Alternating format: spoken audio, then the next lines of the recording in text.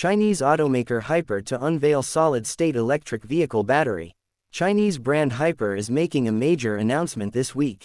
Hyper will announce its new solid-state EV battery. Solid-state batteries aren't new, but we are yet to see them enter mass production.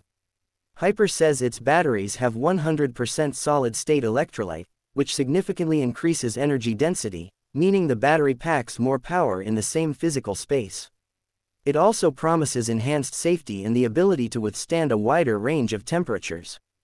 Hyper is just one of the Chinese electric vehicle makers pushing the boundaries of battery technology. The company follows NIO with its semi-solid-state battery already in production and motors that announced the L6 with 130 kWh solid-state battery and a range of over 1,000 kilometers, but is yet to bring it to the market. The solid-state batteries could well be a crucial piece of the puzzle for widespread electric vehicle adoption.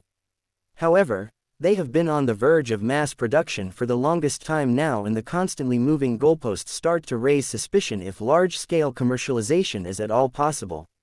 It aims to offer them in production vehicles by 2026, so it's not really bringing us closer to the goal. Hyper will offer a deeper dive into the specifications and capabilities of its solid-state technology.